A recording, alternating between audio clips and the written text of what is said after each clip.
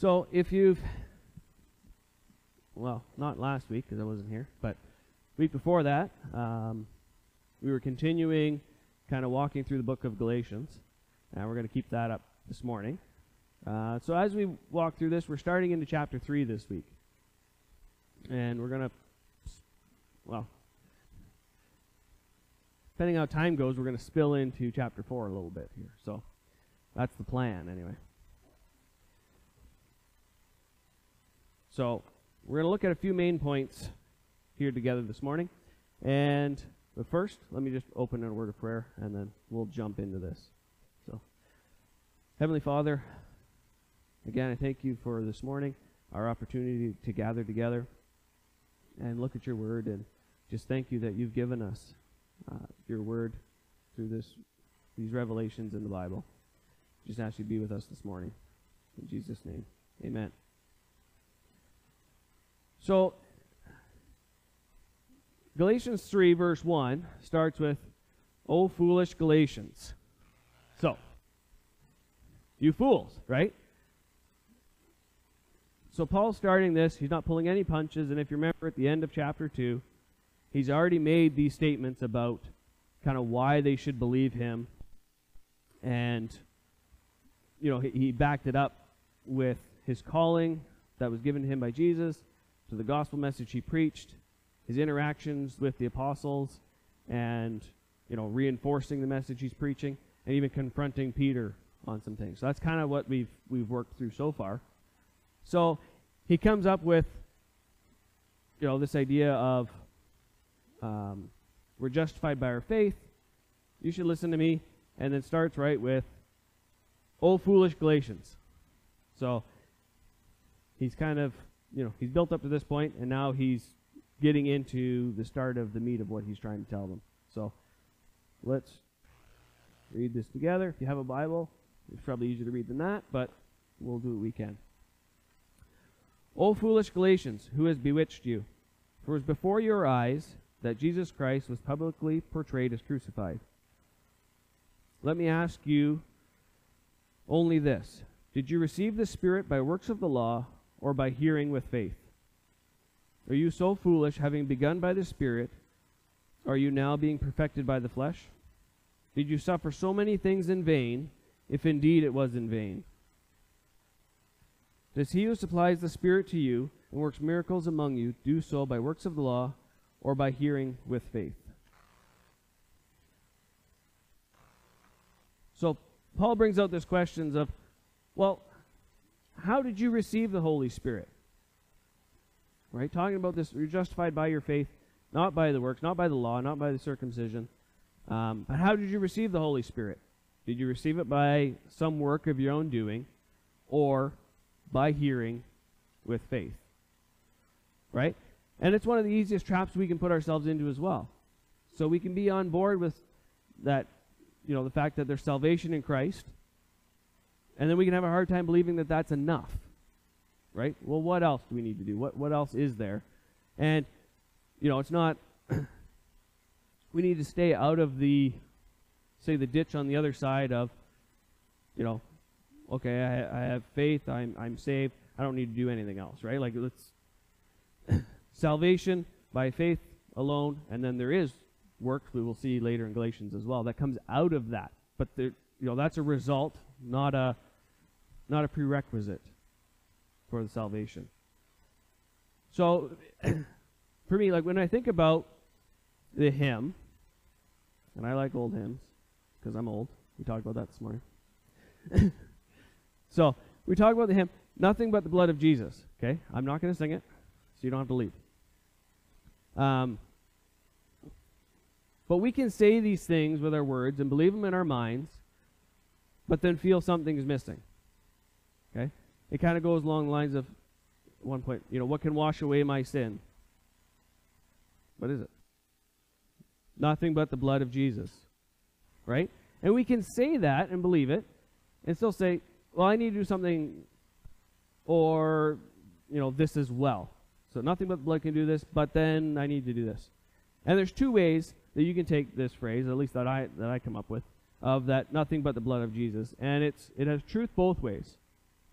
And it's funny because depending on, I'll say the theological pendulum, where you're going on this swing at the moment, or in Christianity as a whole, you kind of fall in one of these ones more easily than the other. So the first one is, okay, nothing but the blood of Jesus. There's nothing else that was enough to save us. Okay? There was nothing else that would be enough. The law wouldn't do it. Because if it could have saved us from chapter 2, we wouldn't need Christ to die for us. Okay? We've looked at that. And if we could have done it on our own just by being good enough, then we wouldn't need Christ to die for us. Nothing else is powerful enough to justify us and allow us to be restored in that relationship with God. And to do away with that separation that sin brought in. So that's the one way. And hopefully we can get on board with that. The second way we can take it is that nothing else is needed as well. Nothing but the blood, right? So nothing else was enough, and nothing but the blood is required. It is finished. He finished it. Everything that was required to enable us to have a restored relationship with God is completed by Jesus. Okay? So I like just even the phrasing in that hymn, because it kind of hits both of those as it goes through.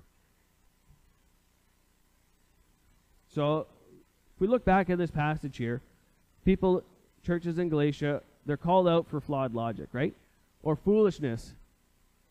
As Paul walks them through kind of their own logic, their own process of when they started becoming Christians by faith,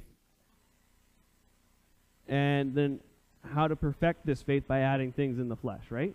Like, you didn't start that way. Why do you think it's going to make it better? It doesn't make any sense. And in the context that we started in from chapter 2, we can really see the main issue they're talking about was adding circumcision on the Gentiles as well. So once the Gentiles were becoming Christians, following Christ, then some were saying circumcision is required as well. And that can apply to many things in our life as well, even present day. So one that comes up frequently that I see is baptism, actually, right? And as part of a Baptist denomination, I have some feelings about this. And one of the main things we talk about with anyone who approaches the board wanting to be baptized is the question on, what does it do? Right? Why do you get baptized? What is that accomplishing for you? Because there is some places that teach baptism is required for salvation. Right? There are some denominations that do that, and those tend to be ones where you'll see them doing things like baptizing babies so that they are able to be saved. Like, that kind of logic flows in naturally. If this is required, well, let's get that done with. And so we'll believe there is a saving baptism, but that one is invisible. And it's baptism by the Holy Spirit that dwells in you when you put your faith in Jesus. So, there is that one. You didn't necessarily get wet with that one, right? But you're filled with the Holy Spirit, baptized by the Holy Spirit, you might say. And then the baptism by immersion is what we do as a public declaration, public demonstration, or an outward step of obedience of what the Holy Spirit has already done for you. Okay? The water doesn't save you, but it's a sign of you being joined with Christ, trying to obediently follow in his footsteps. So Jesus saves you, and that was it. And now we're following him. We're following in that baptism. We're kind of joining ourselves to him publicly in that process. So you can see how that one can get skewed a bit as well. And I know I shouldn't say it, but I like one of the songs Randy Travis has of, Pray for the Fish, because the guy was really, he was a bad dude, and he got baptized, and the water's boiling, and theologically it's really bad, but it's a fun song. So that, we're not going to do that, but that is one of those things that migrates in to, different religions of, let's add to this. Well, you can, you need this baptism in water to be saved, and we clarify that with people who want to be baptized. That's one of the things we mainly talk about. What is this doing for you? And I know there was one older gentleman years ago who he wanted to be baptized, and it was kind of, he was thinking along that lines if I needed this. And was able to actually share with him, like, no, you can have assurance in your salvation now, right? You don't need to go and be baptized to have assurance of your salvation, but it's a step of obedience. And it was actually kind of nice to see, like, almost like a weight was lifted off of him of, well, I don't need to do this for it to be done, but I want to do it because of this reason, right? And to explain that, I mean, it stuck with me for quite a while. And so Jesus saves you, nothing else. And Jesus saves you just as he saved Abraham. As we continue here, verse 6 to 9. So it says, just as Abraham believed God, it was counted him as righteousness. Know then that this is the faith, or know then that it is those of faith who are the sons of Abraham. And the scripture, foreseeing that God would justify the Gentiles in faith, preached the gospel beforehand to Abraham, saying, in you shall all the nations be blessed. So then those who are of faith are blessed, along with Abraham and the man of faith. So, we'll leave that up there. As Abraham believed God, it was counted to him as righteousness. And yet, we're looking at this in, if Paul's explaining this much later than Abraham's time. So let's take a look back at the original context of this as well, because it helps to get some of the interaction in here. And I think I put it up here. Yeah, that one's going to be small to read, so hopefully you have a Bible. Genesis 15, 1-6. And at this point, he's still called Abram, because this is a little bit earlier in his life. It says, after these things, the word of the Lord came to Abram in a vision. Fear not, Abram, I am your shield. Your reward shall be very great. But Abram said, O Lord God, what will you give me? For I continue childless, and the heir of my house is Eliezer of Damascus. And Abram said, behold, you have given me no offspring, and a member of my household will be my heir. Behold, the word of the Lord came to him. This man shall not be your heir, but your very own son shall be your heir. And he brought him outside and said, look towards heaven and number the stars, if you are able to number them. And then he said to him, so shall your offspring be. And he believed the Lord and counted it all as righteousness. So, start of this verse is after these things. We don't have time to look at this morning. But feel free to go and read that, because that's very interesting as well. And it does add a bit to it. But God comes to Abraham in this vision, saying, fear not, Abram, I am your shield, your reward will be very great. And Abraham responds, and Eddie Ashton to spell check this for me. He responds, and what I hear, maybe this is because I'm a grumpy dad, but what I hear is whining, or maybe like Eeyore. Okay? Like, Winnie the Pooh, Eeyore. What does he say?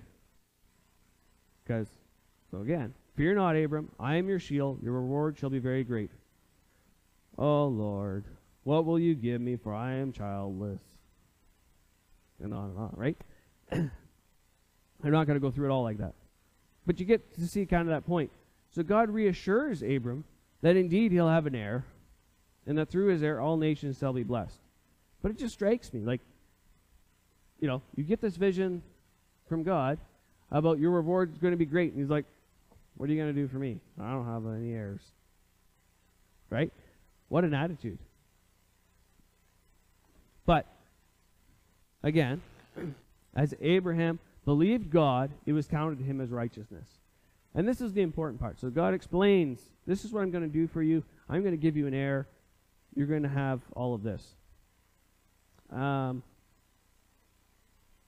But how does that tie in with what Paul's talking about in Galatians and everything? Well, it's the next verse, so, spoil sport. well, next set of verses. Jump down a little bit. Galatians 3, 15 to 18. We're going to get a little bit of context in here. So, I'll read this, and then we have to break it out a little bit to make it make sense. So, to give you human examples, brothers, even with a man-made covenant, no one annuls it or adds to it once it's been ratified. Now the promises were made to Abram and to his offspring. It does not say, and to offsprings, referring to many, but referring to one, and to your offspring, who is Christ. This is what I mean. The law which came 430 years afterward does not annul a covenant previously ratified by God so as to make the promise void. For if the inheritance comes by the law, it no longer comes by promise, but God gave it to Abraham by a promise. So Paul's explaining the reference and is highlighting some key points here, right? So it's nice. Someone's preaching, they might, try and explain, here's what's going on, here's the context that's going in, and Paul's doing that for the churches there. So we get to take some advantage of that. So the first one, he starts with, that no covenant, not even a man-made one, nor one given by God, is changed or void, right? It's a covenant. And it doesn't have conditions that change. You can't add extra fine print to it later. Okay, that's not how it works, or it's not really a covenant. It's more of a contract at that point, right? It can be altered, it can be reassessed as time passes by. And, this is part of why, we'll say, marriage is a covenant, right? It's a human example of covenant like God gives a covenant. Unfortunately, none of us are perfect, and some marriages don't last. But it's that picture of, you're not going to add to it. You're not going to do, the marriage isn't going to be, okay, well, this is for the next, 10 years, and then it's, up for renewal and all that kind of stuff, right? I heard talk about that, but that's not a covenant. This is a promise. This is going to happen, and this is not the same as a contract that's with an employer or a landlord that once time is up, you can just transfer it somewhere else, and it's like, that's it, right? It's very different. This is not something that once it's made, you change it or make it void on, say, on one side or the other. Next one is, he makes the point that the offspring that was promised to Abram to be the heir and a blessing to all nations is actually Christ. Okay, so this is a big jump, actually. Especially, Paul coming from a Jewish perspective and growing up, knowing the law, knowing all of this, that kind of lineage between Abraham and Isaac, to basically say that was not the heir that was talking about. That is not how the promise started, but it's really Jesus, right? That would have been a kind of a bold thing for him to say coming out of that tradition. And that it was one heir, and it would bless all of the nations, and that's Christ. And that the law did not extinguish the covenant or disregard it. So when the law was added in, Paul says 430 years later, and even circumcision came in before that, during Abraham's lifetime, but after this, neither of those things does away with or changes the conditions of what God promised. Okay? God made a promise here. Just because he brings in the law later doesn't mean that changes the original promise. That promise is still going to come true regardless of what comes after it. And that's what Paul is saying in here. Is that Christ is the complete fulfillment of the promise that was made to Abraham way back in Genesis 15. So if the promised inheritance or the gift of salvation needed to be earned, then it wouldn't have been the reward that was promised, right? I'll give you great reward. Wouldn't be the same thing. So why did God give the law at all then? Do I have that one? Nope.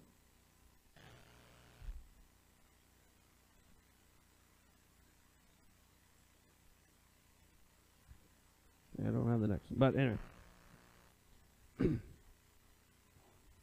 Continuing on, verse 23 says, "Now before faith came, we were held captive under the law, imprisoned until the coming faith would be revealed. So then the law was our guardian until Christ came, in order that we might be justified by faith. But now that faith has come, we are no longer under a guardian. For in Christ Jesus you are all sons of God through faith. For as many of you as were baptized into Christ have put on Christ.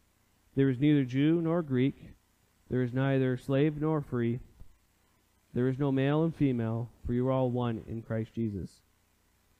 And if you are Christ, then you are Abraham's offspring, and heirs according to promise." And this is really that emphasis of that the law was given to be a guardian until Christ came, right? To set boundaries, to give oversight, to act like a guardian of a child until the true Father returns and raises them up as sons and daughters of God. So Jesus came to redeem us so that we could be adopted into the family of God. So we're no longer captive under that law or under guardianship of the law, but free to be children of God. And if we continue into here, Paul really completes this in Galatians 4. "I mean that the heir, as long as he is a child, is no different from a slave, though he is the owner of everything. But he is under guardians and managers until the date set by his father. In the same way we also, when we were children, were enslaved to the elementary principles of the world. But when the fullness of time had come, God sent forth his Son, born of woman, born under the law, to redeem those who were under the law, so that we might receive adoption as sons. And because you are sons, God has sent the Spirit of his Son into our hearts, crying, 'Abba, Father,' so that you are no longer a slave, but a son. And if a son, then an heir through God." So this is where we see that whole dynamic shift, right? Christ came, fulfilled the law, basically gets rid of that guardianship that's around us, allows us to be children of God, adopted as sons, that we can come to God as Father. And because of that, we have all the privileges of his children, and we are heirs through God with Christ. This is a profound statement that he's making here, right? It's turning the whole thing upside down and really separating this dynamic of, let's add to this. We're going to make the Gentile believers follow those Jewish traditions. And he's doing away with all of it. He's saying, it's done. Christ fulfilled all of that. We don't need to add to this. And there is no difference between any of us, right? Neither Jew nor Greek, neither slave nor free,